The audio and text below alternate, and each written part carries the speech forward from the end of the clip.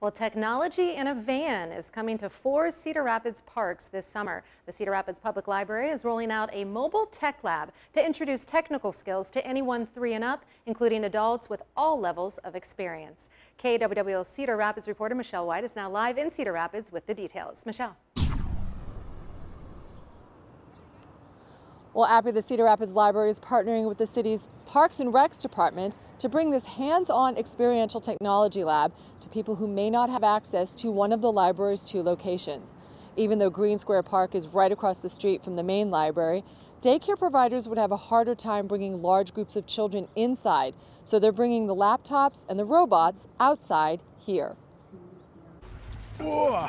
It's called the Tech2Go van, and it's equipped with laptops, e-readers, tiny robots, and 3D printers to give kids and adults an opportunity to explore interests and learn new ones with some emerging technology. And then find what they're interested in, find what excites them, find maybe where they have a talent that they didn't expect, and then we can connect them to organizations and other places in our community that can really help them take that next step. There are tiny circuit boards to practice electrical programming. They'll draw and color different flowers with that conductive tape, and then when they touch the flower, it will play a different song that goes with that type of flower. So Tiptoe Through the Tulips and things like that. And tiny robots to practice coding skills. It's teaching those pretty complicated coding skills in a way that's almost like coding by Lego, where you're just fitting together the different blocks into something that works. That you can also race and drive through paint on a large canvas.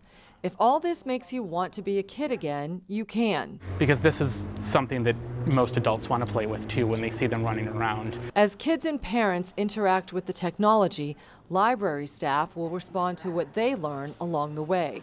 There is a long game plan, podcasting kits. Working with middle school students and having them interview grandparents about their life story, and then be able to bring those audio clips back and edit them into, a singular story from their school. Using technology to record history and history in the making.